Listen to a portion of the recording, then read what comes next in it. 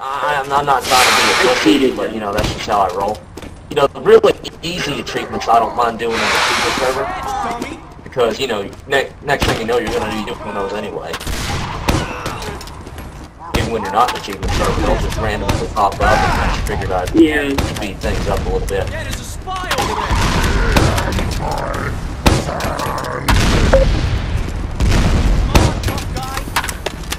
My buddy Sullivan, he wants to go to Retro Studios, where people that help make Metroid Prime and stuff. He wants to do that, and he actually sent an application to Retro, and they ended up giving him a shirt. I actually think they let him off with as softly as they could, and the shirt was a way to take when they reject you, they give you like a shirt or a watch or a turtle plush doll or something like that. But I think he can do it. I mean, he's got horses. Damn, they taste like chicken, man. I mean, oh, you guys got to hear the time. You guys got to hear the time. Hold on. You guys got to hear the time that me and my buddy Keith found a rattlesnake when we were drunk. Hold on. Let me see. Let's see if I remember this. The enemy has taken our intent. Alright, I was hanging out at Keith's place. We were already drunk, but we still did a quick beer run at like 2 in the morning. So that just added to our blood alcohol level. Well, we were getting out of the car with a pack of Coronas, a barrel of Heineken, and a bottle of grape drink. When we heard a hissing near the fire hydrant, like sitting there in the driveway, and Keith wanted to investigate. Now his pants were like sagging and shit. It looked real dumb walling up with Scooby-Doo britches showing, much of my fortune.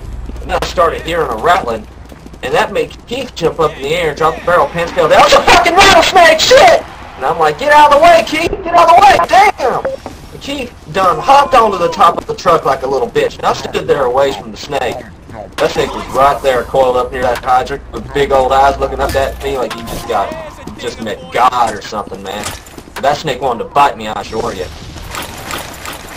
Now, we were drunk, Keith more so because he was drinking that keg while we were driving back to his place, and he told me, dude, you know what? I was like, what, Keith? He said, dude, those fireworks up in the attic. And I was like, yeah, what about them? And he's like, Ellis, picture that rattlesnake blowing up into pieces from my fireworks. Now, that's when my jaw and shoulders dropped, and I looked at Keith. You out of your mind! Let's do it! So there we were, standing in front of that goddamn snake. Keith holding a beer, and I was holding firecrackers and a lighter. And Keith was like, alright, catch it! I was like, you nuts? It's your idea, you do it, boy! I shook my head at Keith. I was not going to touch that damn thing. I don't think anybody would. And he's like, but Ellis, the snake's got neurotoxic poison. I ain't got no insurance. You do it. Like a little bitch. He was whining and shit. But we were kind of sat there arguing while the snake just sat there looking at a couple drunk skinny guys bitching about it. It was a long debate, but to make a long story short, Keith ended up wearing some latex gloves, duck hunting overalls, and bubble wrap on his arm. Dude, he looked like a retard just busted in on a battle wanting to fight for his country. I told him sitting on my Corona, alright, do it, man, catch that little slithering shit. And Keith was like, give me some time, man, it takes time, I've got to be one with the force and stuff. And he was like, nah, you can bet yourself on your own time, Keith. I want to see that thing explode. Look, just relax, you grab him by the head, then the tail, then I shove this here M16 up his butthole. Yeah, I was going to shove it up his butthole like hell I was going to shove it down that thing's throat. Well, Keith was rearing up, being on one with the force or whatever he can do to waste time. Sure enough, Keith jumped on that damn snake and grabbed his head, and he was screaming and bitching. Oh God! Oh God! Oh God! Oh God! I was like, Keith, quit fussing around and grab that tail, you bitch! Keith would take a big old breath and grab his tail. it was really hard to get hold of that damn thing. That's what she said. Well, sure enough, he got his tail and straightened him out, and I was like, alright, I'm gonna stick this sucker up his ass, hold still. Hurry up, dude, this is so stupid! Keith screamed. I was all like, relax, Keith, just drink the rest of that barrel and you'll forget the snake you pissing yourself. Yeah, by the way, it was your idea, so don't come crying to me. So I hurled up there with Keith while he held that snake down, his brother still rapping as much as he could and was feeling around for his butthole. As soon as I found it, in went the firecracker. Now, if you could hear that snake would be saying, he'd be screaming and praying to Snake God and Snake Heaven, why are they doing this? Oh, I hit a bad spot, oh! Or something like that. That's what I figured they'd say.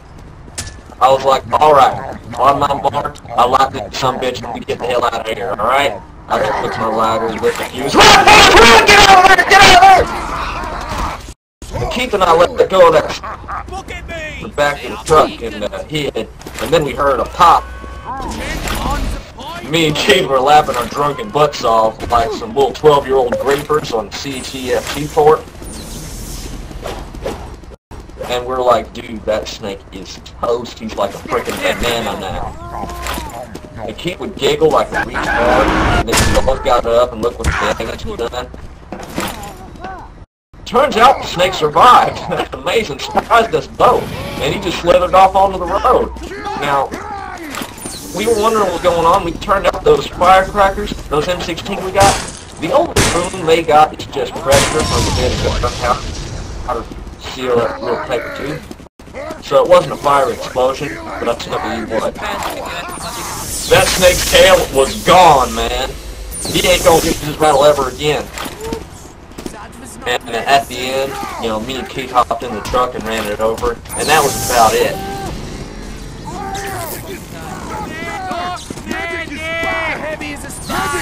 The moral of the story is, if you have firecrackers, you use them before New Year's ends, you know?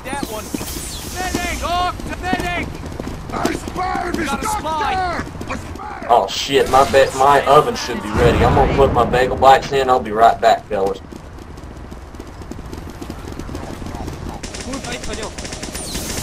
Ito nyo.